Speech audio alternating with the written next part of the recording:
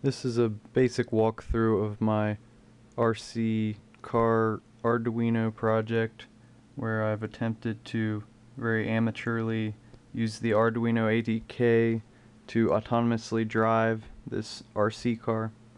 And the interesting thing about this project is I've not done any soldering, and the RC car is pretty much completely intact and can be used with its controller once I take all of the extra wires off of it. So it's kind of a pure hack directly into the car's system.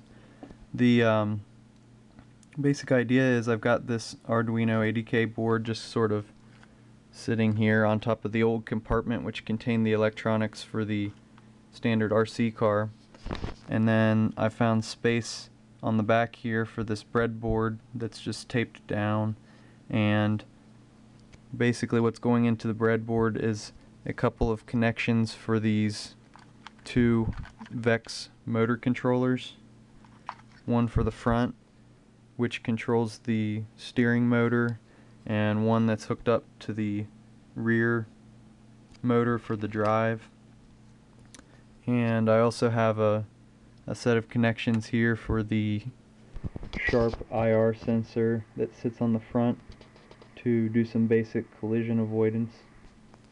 And I've essentially just gotten power for the two drive motors from the existing battery by taking a couple of jumper wires and jamming them in the contacts for this battery so that I didn't have to do any soldering to get power from the existing foundation of the RC car.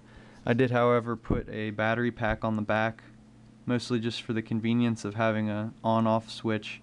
So this is powering just the Arduino board, and the power for the motors is separated using the 6-volt battery that I showed underneath. And as you can see, the nice thing is this RC car has plenty of room underneath, so I can just throw this body back on here and cover up most of the mess and screw that down if I want to. And you can see in my other video the car driving around just like this with the body on it, and it drives around quite well even though it has this mess underneath. And that's pretty much it.